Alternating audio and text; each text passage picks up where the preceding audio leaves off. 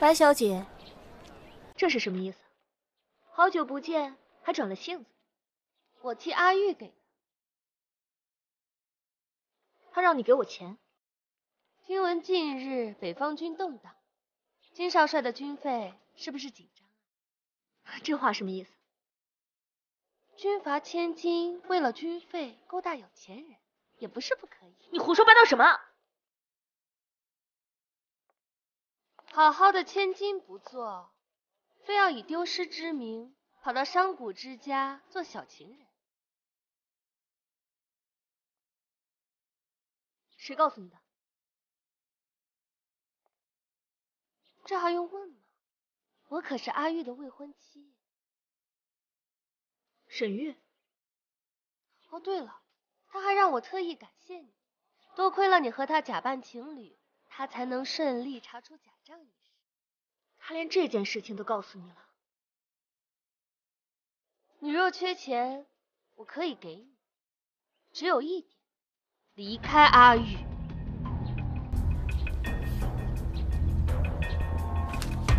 白小姐，实话告诉你吧，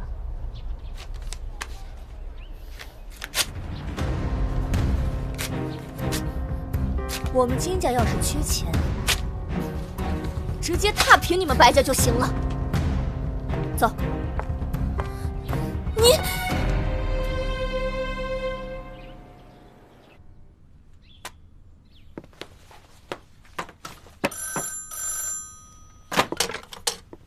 喂，叔叔。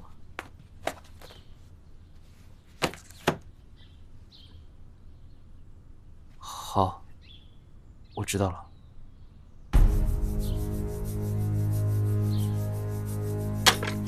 金小姐吗？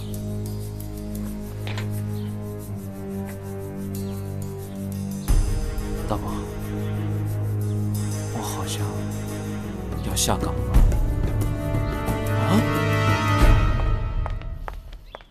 气死我了！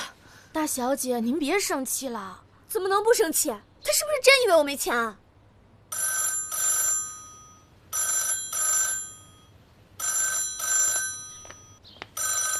区一个白家有什么了不起的？喂，气死我了！大小姐，是沈少爷。挂了挂了，这辈子都不想接他电话。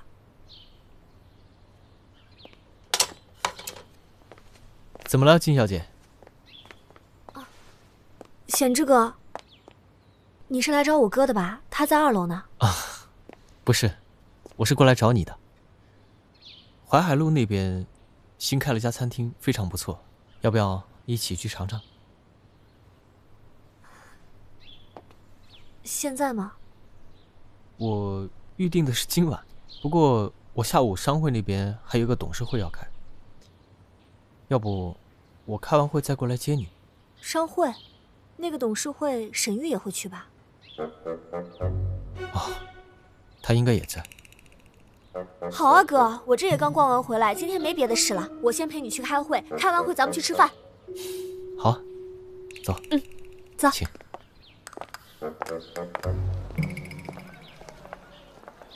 金小姐，你之前有去过淮海路那边吗？我一般很少出门，所以也没去过很多地方。哦，那正好，待会儿。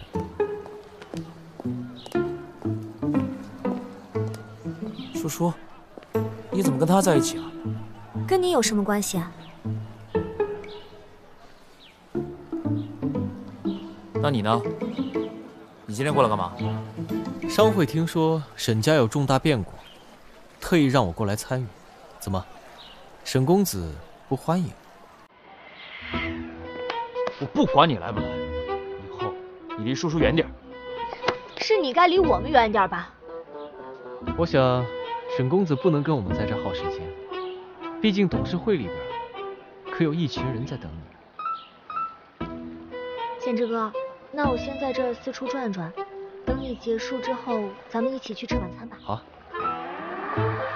哎，叔叔，沈公子，走吧。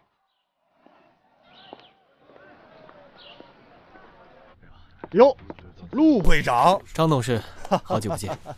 诸位，啊，这位是现任恒源商会的会长，大家欢迎啊！来，这边请，这边请。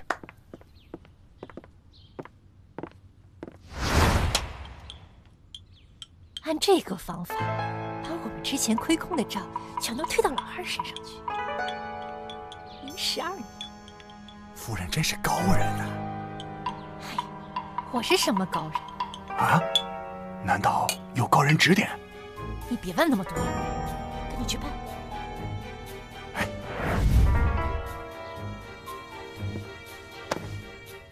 张董事，听说贵商行新成立了维权中心啊，不过也因此亏损严重，可有此事？啊，确实有此事，尤其是出现了这件事情以后啊，我们确实答应顾客赔偿3倍。当然，这出不进确实是受不了，这也是今天开会的目的。我这里有一份报表，显示这个季度业绩直线下降。沈总，你有什么好方法吗？一个季度的报表说明不了什么问题，这是一个长期的计划，我们可以。笑话，长期赔钱吗？您这是在翻旧账了？当时商行出事的时候，我怎么没见你出来解决问题？现在倒出来教训。你商行出问题，挽回声誉本来就是第一要务，这是大家都心知肚明的东西。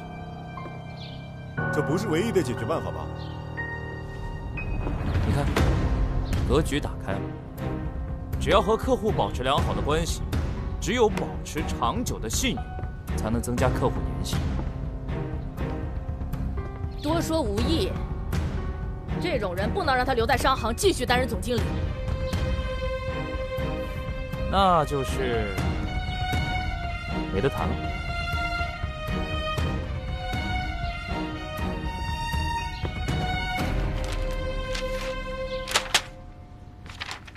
沈总，这是什么？订单。订单？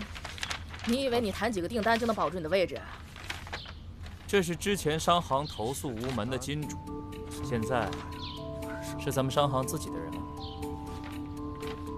这么大的订单，赶上咱们之前1年的量了。大家看也看了，是去是留，大家表个态吧。快一点儿！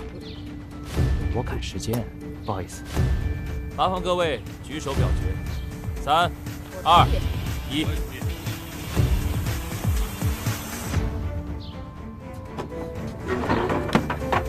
承蒙大家厚爱，今天我还有事，告辞。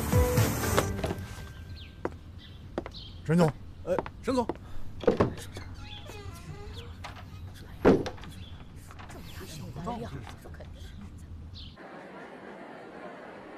卢会长费心了啊，能顺利解决就好。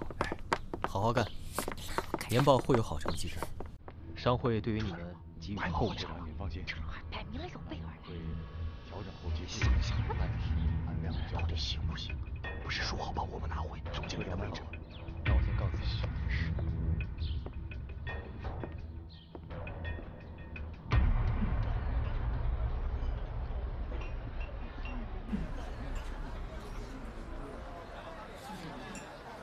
这里环境还不错。你喜欢最重要。这本小册子送给你，这里面是关于营销的一些心得，你将就着看看吧。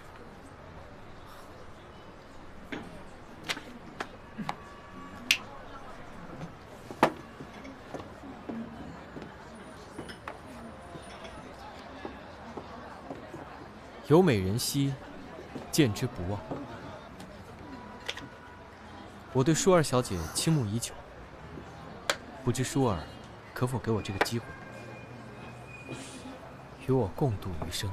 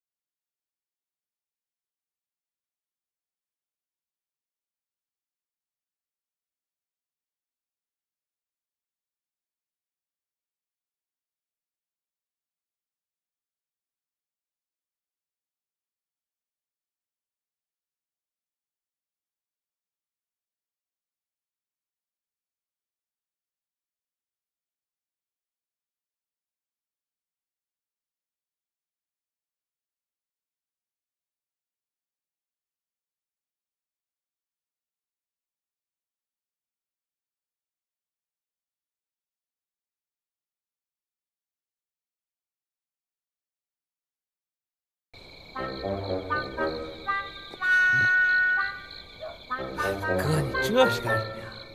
欠债迟早是要还的。怎么着，小子？你还想跟我过节？你是金叔的哥哥，我们不是敌人。你少跟我废话！敢欺负我妹妹，这就是你的代价！大舅哥，你真不客气啊！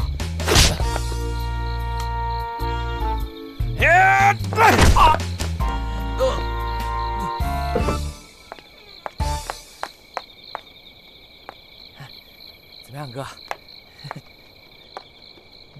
哥，金叔，干嘛呢？我可没让他伺候我啊！你们他，哦，大舅哥说什么都是对的，自愿的。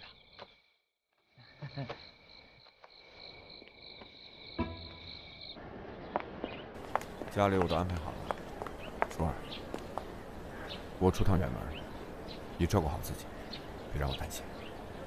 知道了，哥。珍珠，小姐就拜托你了，有事找张副官。哎呀，知道了，知道了，我不是小孩了。还有，我不在期间，离姓沈那小子远点儿。快走吧，啰里吧嗦的，快走。走了。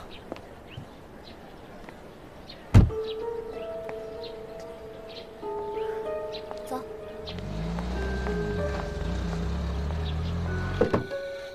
珍珠，我要铺床睡觉了。这丫头跑哪儿去了？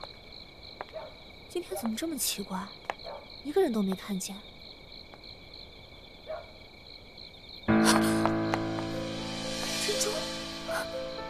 珍珠，珍珠，你醒醒！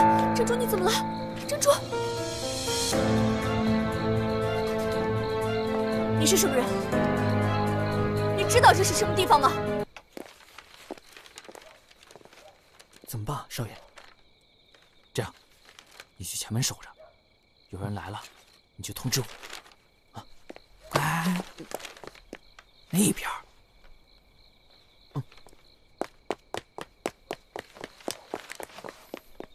这么晚了，上门不会唐突吧？既然是叔叔定的，那肯定没问题。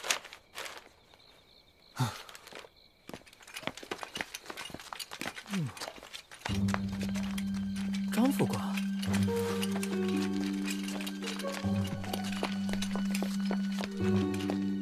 他怎么在这儿？张副官，张副官！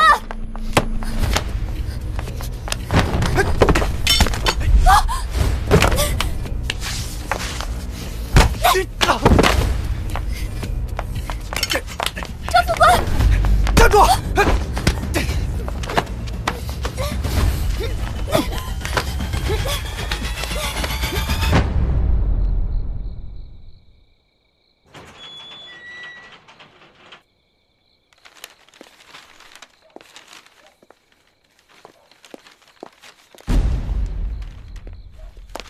珍珠，珍珠！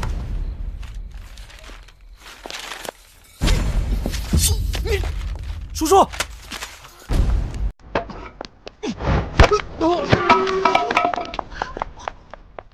既然你也来送死，那我就成全你们！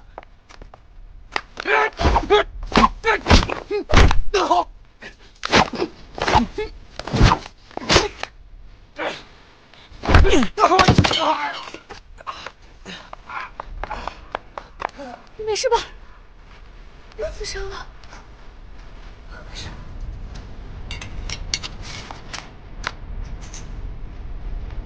先走，少爷，别跑！少爷，你受伤了吧？没事，还不赶紧去追！哦，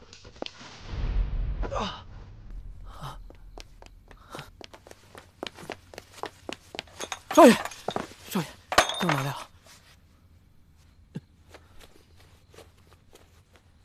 少爷，你的伤口还在流血。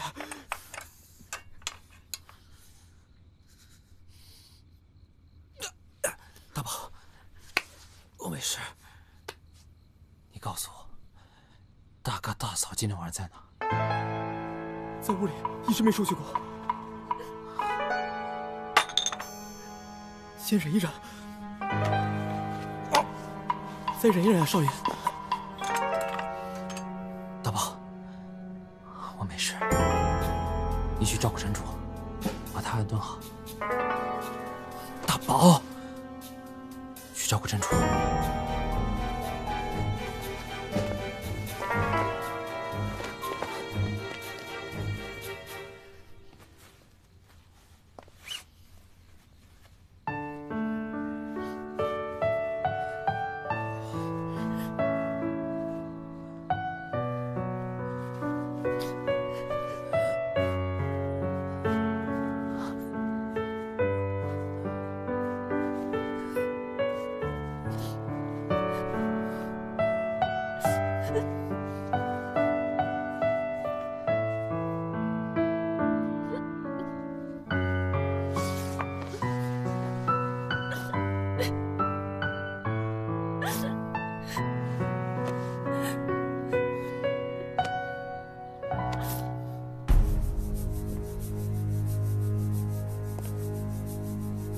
有脸回来？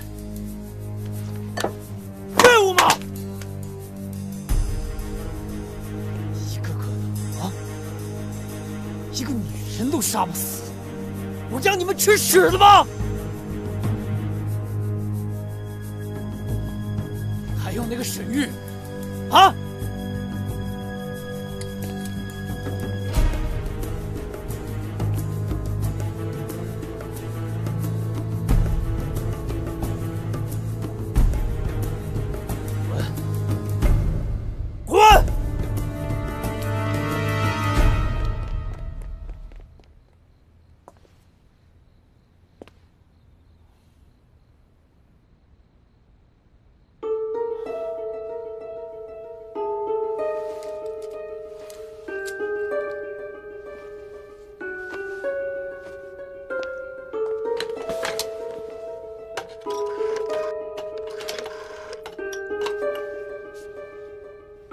喂，金少帅，金叔被人抓走了，真的被沈玉抓走了。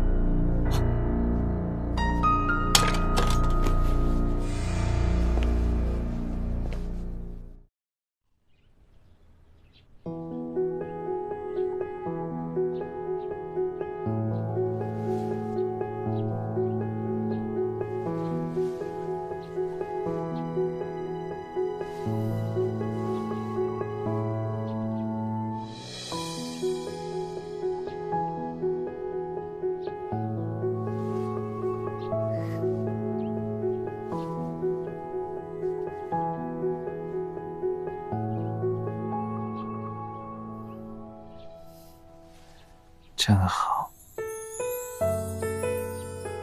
什么呀？我希望每一天一觉醒来，第一眼就能看到你。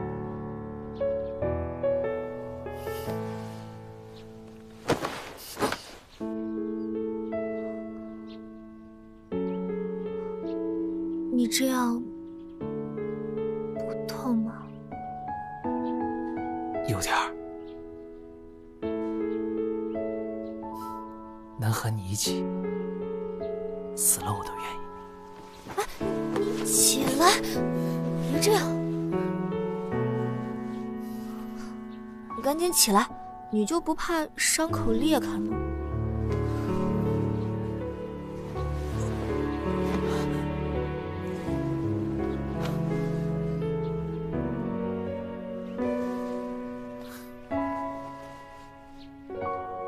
所以。谁要杀你？沈月，我跟你做个约定吧。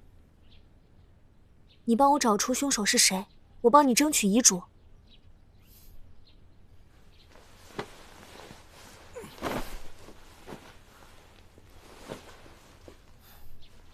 我们之间还需要约定啊。你想做什么都行，你吩咐，我照做就行。还有一个我觉得比较奇怪的是，我哥给我安排的副官莫名其妙就消失了。那个副官肯定有问题，得查。只是可惜了，我精挑细选的花，我给你买的花，都被杀手毁了。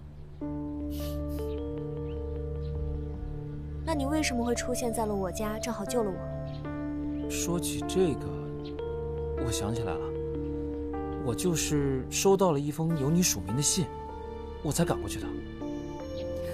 你连这种莫名其妙都不知道是谁写的信你都信？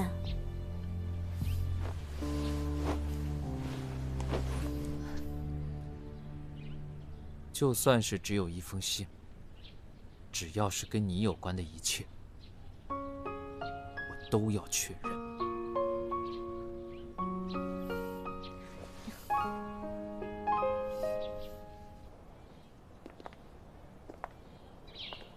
沈大公子，人证物证都寄给警方了吧？好，这次可别再搞砸了。上次的事情就是教训，这次我希望你们能够顺利办到审阅。那是当然，我们一定尽力。你们放心，董事会那边我会预先打点好，只要审阅出事，他们定会助你重新上路的。太好了。还有，你的那些烂账，我都给你处理干净了。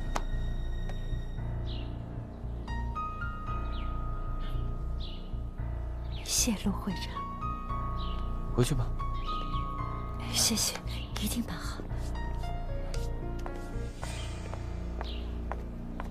等你家夫人就说，明天店里会派人登门重新量尺寸。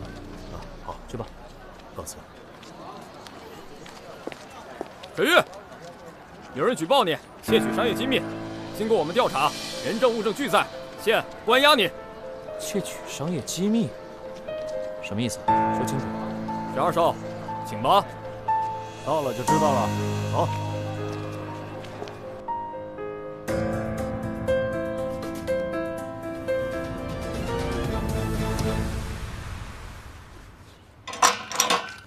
沈玉，沈玉，叔叔，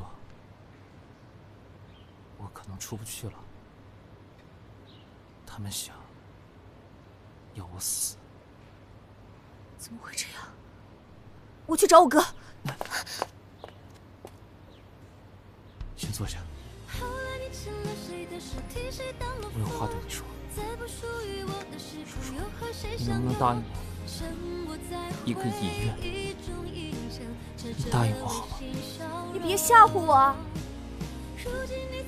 答应我。你想做什么？你能不能再吻我一次？后来你牵了谁的手，替谁挡了风，在不属于我的时空，又和谁相拥？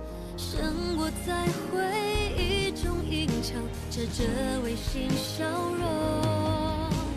如今你在为谁停留，陪谁过暖冬，把我们的记忆清空，许着谁的梦。你耍我，亏我还这么担心你。没有，叔叔。还撒谎。真的，真的，真是真的。是不是我刚刚打你的时候碰到你伤口了？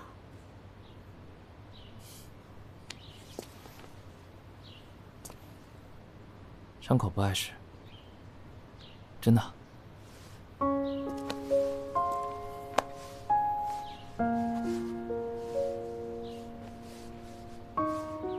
见到你真好。怎么会这样啊？到底是怎么回事？你放心吧，我自己的事情，我自己会处理好。那你下一步打算怎么办？我已经提交了当堂对质的申请，届时一较高下，便知分晓。到要是杀手的事情，我还没有来得及帮你去查呢。要不你快回去吧，免得让我担心。那我先回去了，你一个人自己要小心。快回去吧。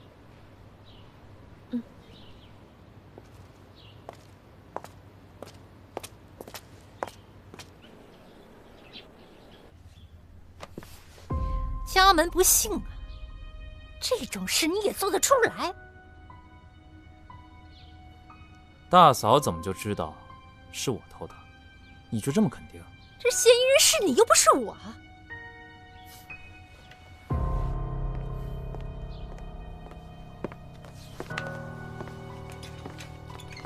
请二位说明一下自己的情况。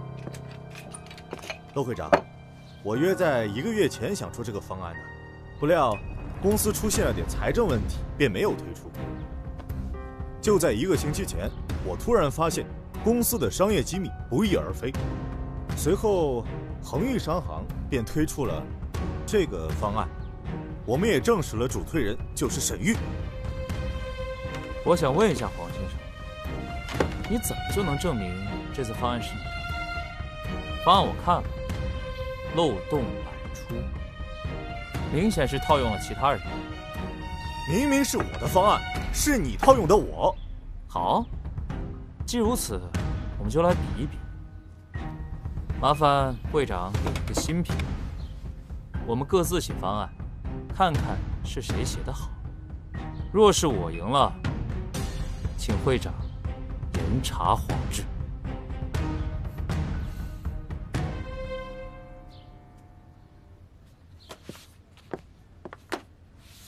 好，这是最新的新品介绍。你们谁在30分钟内做出最好的策划方案，谁就算赢。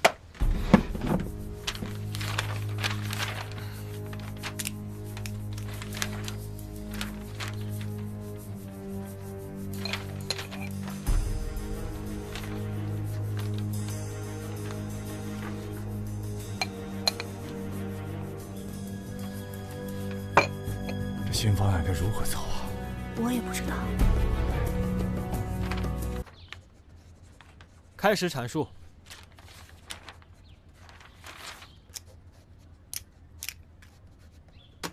王先生，请吧。鄙人不占你的便宜，你请。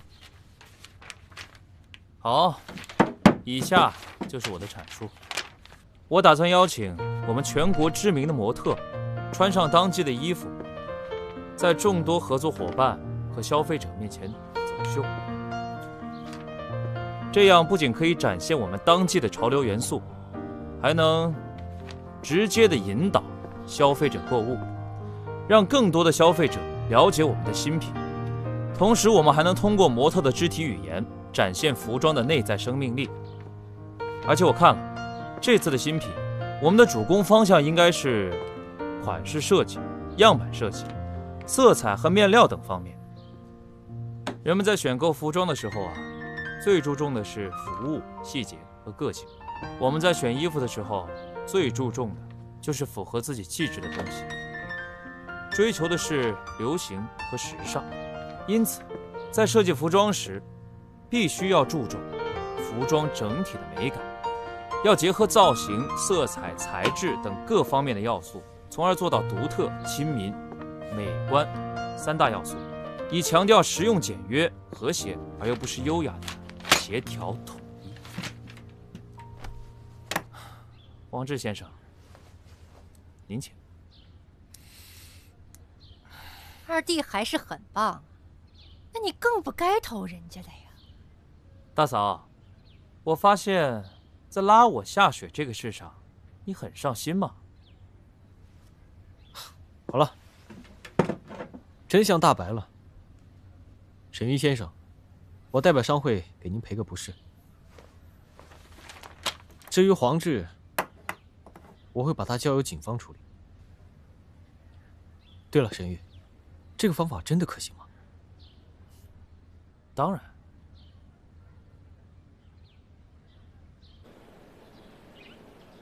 陆会长，我们该怎么办呢？放心吧，没有证据，他们不会把你怎么样的。这……好了，我先走了。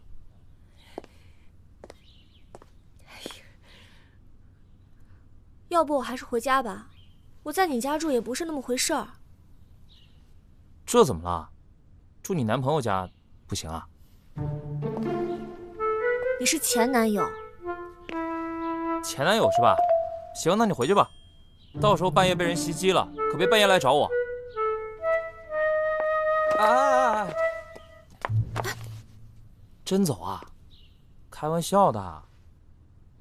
你要出去了，再被杀手袭击，我会担心的嘛。上次救你都是运气好，不是次次都那么好运的，所以你还是留下来吧。那既然这样，我就勉为其难的待在你家，等到我哥回来吧。这就对了嘛，我还有很多事情想要拜托你呢。走啊。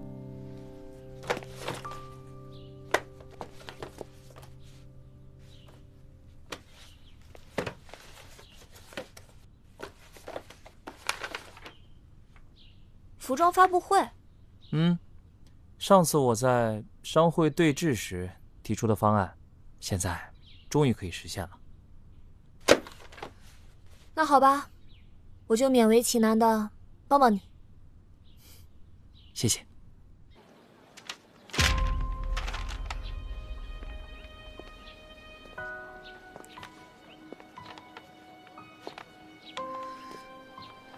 看来我们是盟友。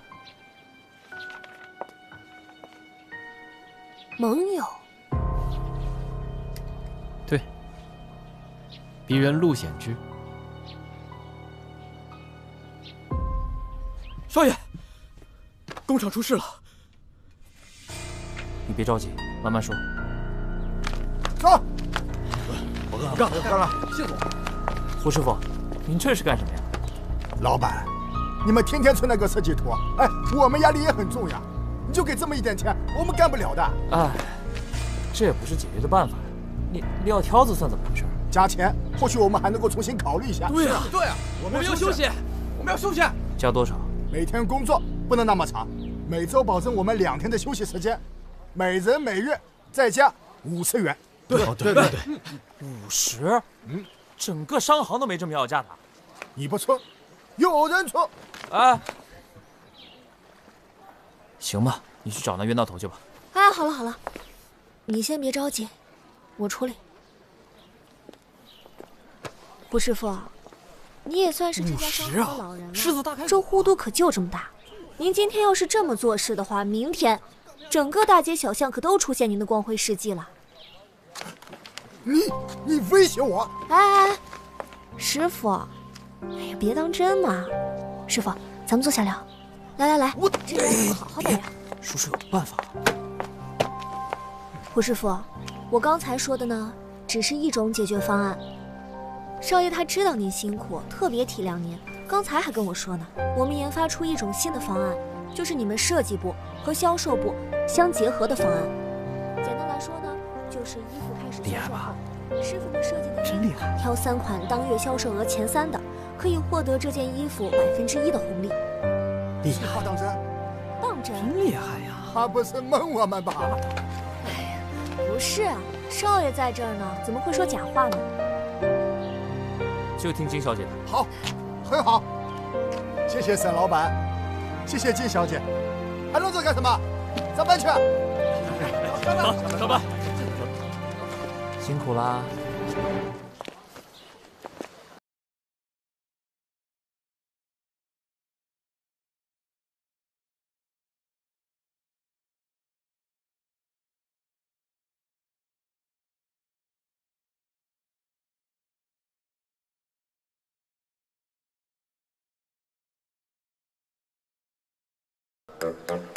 你真好。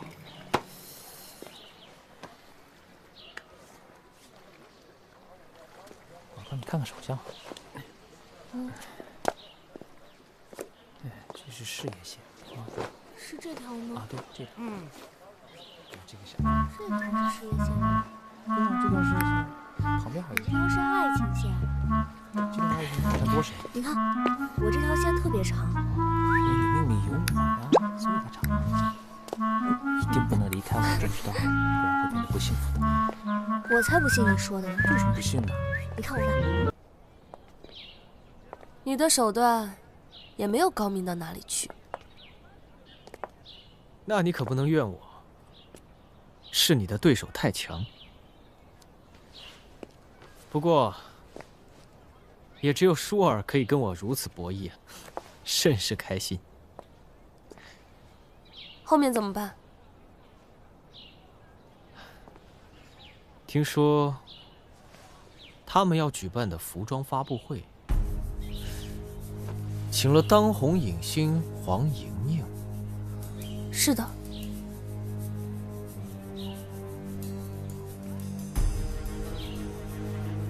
机会，这不就来了？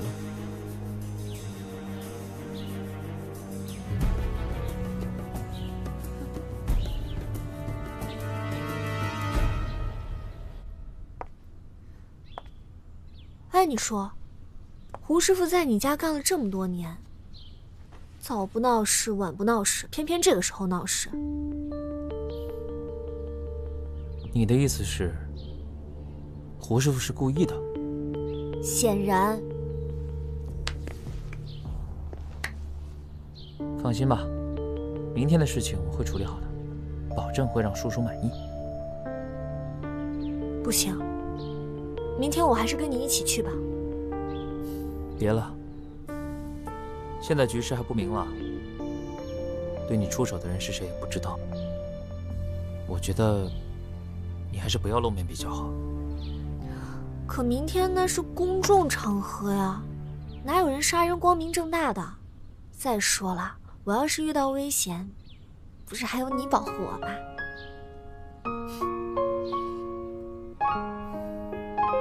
好吧。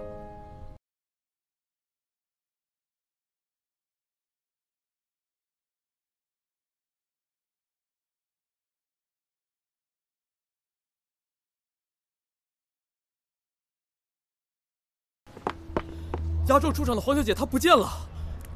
什么？各个地方都找过了？找了，没有。我们以为她在服装间准备，催了几次，进去一看，人根本就不在啊。这可怎么办？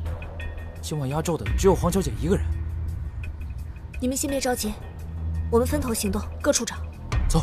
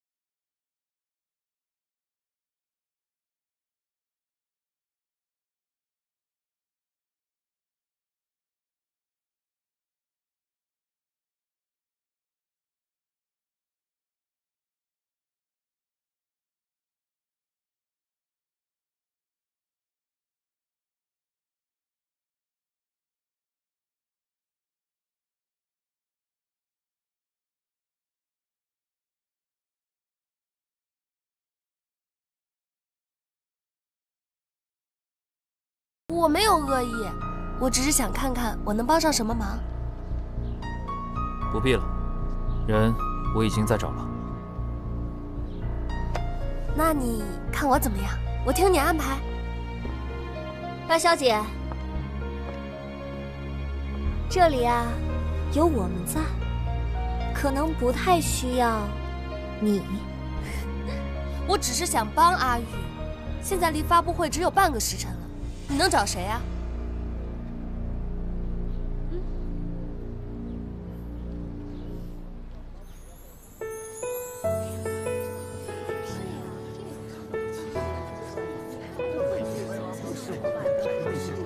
那就是今晚压轴出场的礼服啊，真漂亮。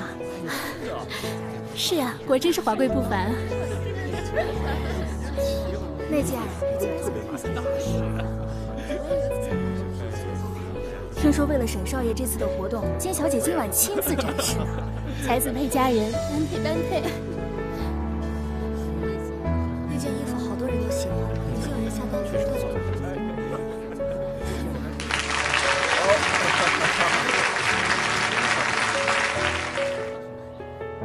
感谢各位来宾的光临，我是恒裕商行的沈玉。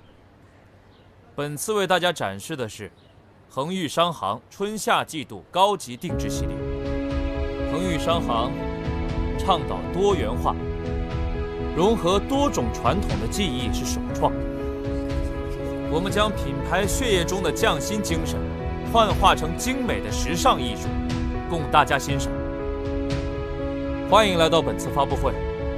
品牌名字叫指尖匠人，有请。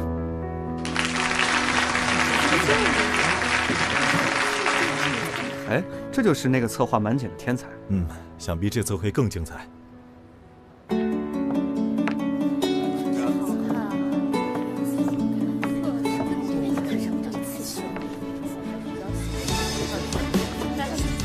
好，来了，沈太太。好，欢迎啊！沈太太，好久不见啊，你的状态真好。哎呀，过奖了，你生意越来越好啊！谢谢。你们沈家不愧是商业巨头，这活动精彩呀！是啊，谁说不是呢？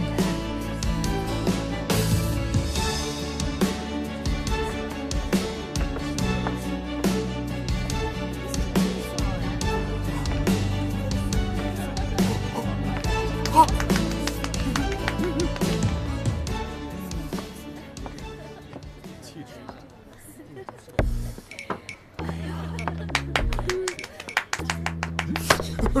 好什么好？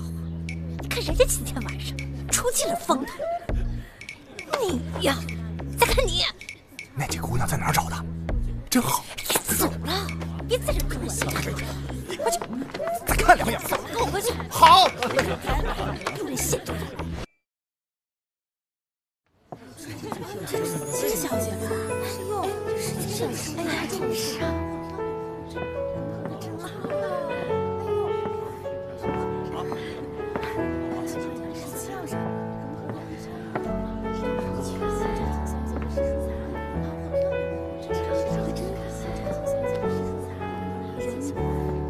当真是风华绝代。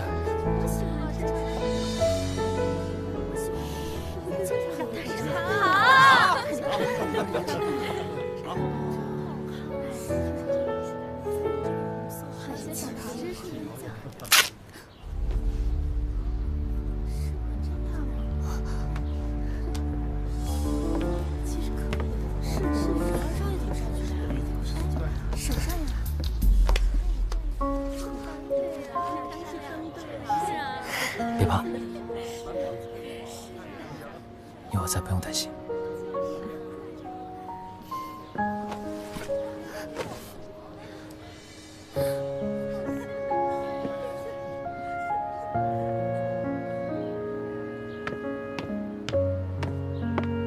放我下来吧。不放，保护叔叔，人人有责。这里已经没有别人了。没事，这不是正好吗？哎，放下来！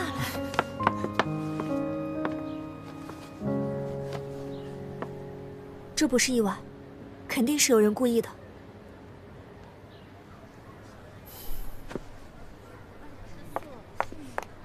等等，没能如你所愿，是不是很失望啊？金小姐怎么会知道我想要什么呢？你费尽心思挑唆胡师傅，又请走黄小姐，划坏我衣服，不就是想让这场服装发布会被破坏吗？我不知道你在说什么。别演了，我又不是不懂你想的那套。你这么做究竟是为什么？就是不想让他留在你身边，怎么了？你要是喜欢他，就自己光明正大的争取啊！我又不怕你抢，别净用这些上不了台面的手段，行吗？我上不了台面，金小姐，你假装失忆，故意留在他身边，再利用你金家的身份威逼利诱，你才是好手段。不是，能不能不要在你脑海里想这些乱七八糟的东西啊？沈玉，他就是想利用你，他还威胁我，若我不离你远点，他就要踏平我白家。你真是不分青红皂白啊！行，你能说，你说得多，你牛气，你了不起。你白冉冉，我们都知道，我们之间没有任何感情，你我不过是错签了姻缘罢了。我只爱叔叔一个人。你以前不是这样的。白冉冉，认清现实吧，不要再为一个不爱你的人费尽心思。你好自为之吧，以后不要再来打扰我们了。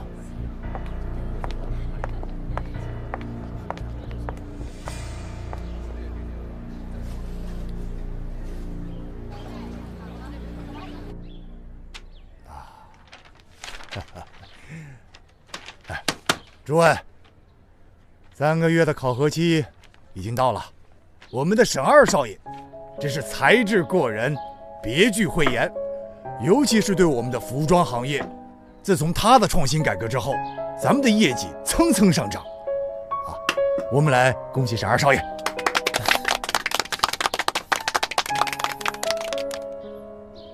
好了，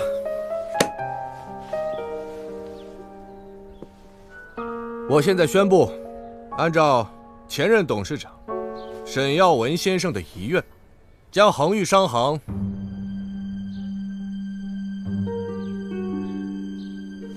交由沈玉少爷继承。凭什么？我对商行尽心尽力，为什么他是董事长？坐下。沈大少爷结局已定，毕竟商行还是需要有能力的人才能长久发展。谁输谁还不一定呢。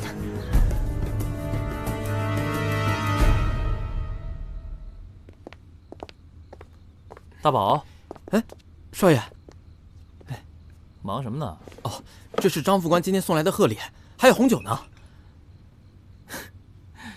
这个老家伙还挺懂事儿，挑一瓶好的，晚上给叔叔尝尝。好嘞。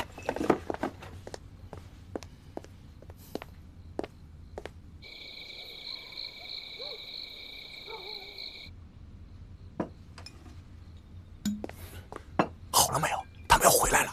哎呀，好了，马上这就好了。想着不会用，他就能完蛋了。只要他敢动那丫头，金少帅一定不会放过他。到时候我们就能顺理成章拿回商行。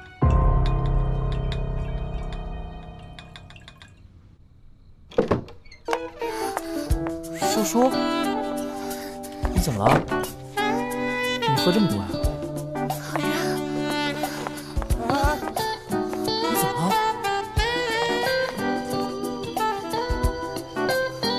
叔叔，叔叔，你是不是发烧了？我没发烧。睡觉，快睡觉了。别！换衣服。叔叔，金兄，你回来了。事发突然，我得到消息后就立刻联系你了。敢动我妹妹！沈玉这家伙花言巧语的，舒儿心思纯良，我怕他招架不住啊。到底怎么回事？他就是这么喜欢我妹妹的？我就怕他是心理扭曲，他越是得不到的东西，他越是要毁掉。金兄，舒儿处境堪忧啊！昨天晚上应该是被人下了药，昨天的那瓶酒有问题。不过，能在这个房间里，能对我们动手脚的，应该也没有几个。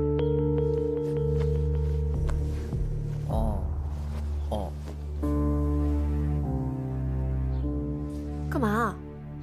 起床了？你不得对我负责啊！乖，昨天晚上发生的事，就全当没发生过。好啊，你个金叔！昨天晚上你可不是这个样子的。玩够了吗？没有，你得对我负责啊！别在那儿絮叨了，快点起床，给，快穿。舒儿，哥，哥啊！敢欺负我妹妹，你信不信？我现在就崩了你！哥，你别伤害他。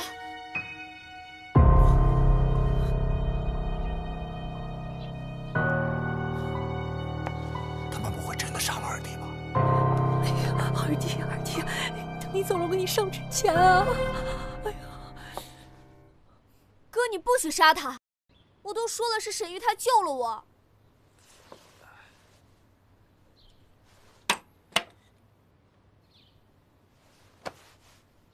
舒儿，你们俩到底是怎么回事啊？我都说了很多遍了，是沈玉他救了我呀。我先告诉你我为什么在这里。你外出当晚，我就遭遇了杀手追击，我跟珍珠都受伤了。那天晚上也不知道为什么家里一个人都没有。在最危急的时候，多亏了有沈玉，是他救了我。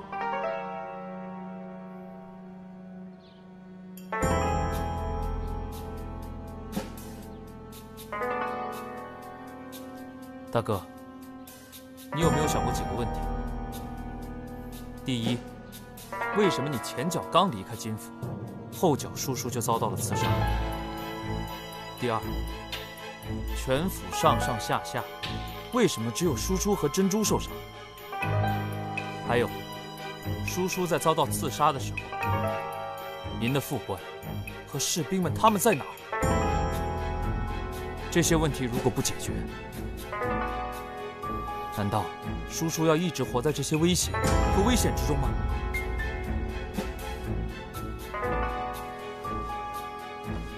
哎，等等，三更半夜你跑我家来干嘛？因为我收到了一封信。你闭嘴！哥，沈玉他是收到了一封陌生人寄来的信。寄件人写的是我的名字，上面还写了见面的时间和地点。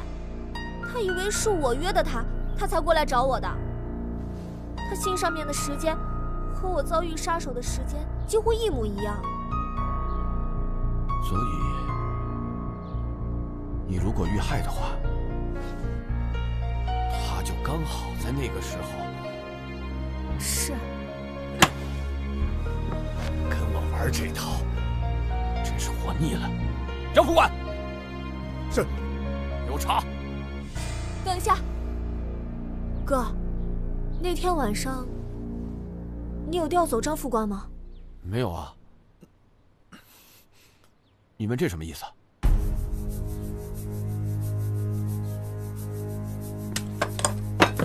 你小子，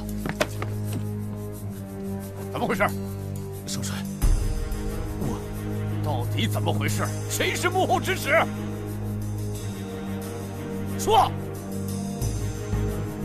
说！少帅，对不起了。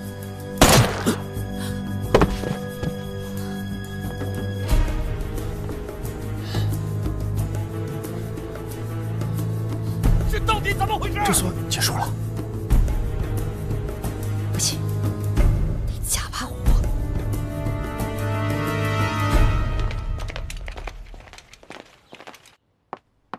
金少帅，我有个不情之请，不知是否方便直言？那就别说。金少帅，我们也是替金小姐着想，他们二人已然有了夫妻之实，应该啊早日完婚才好。我问你话了吗？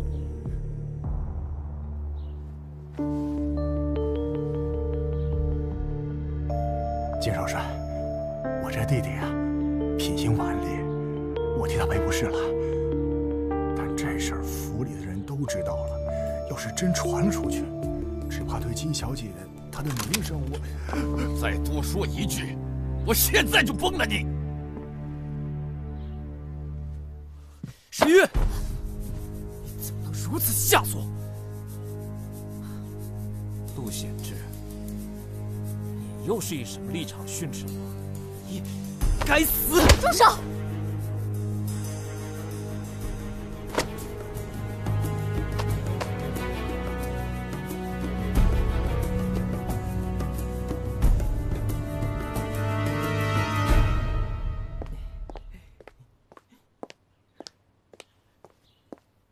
你们两个，关于我和沈玉的事知道的挺多啊。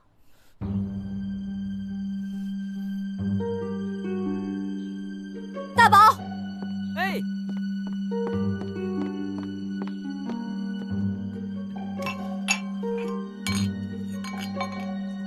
夫人，来，喝一杯。不要，要喝一杯嘛。不用，哥，喝。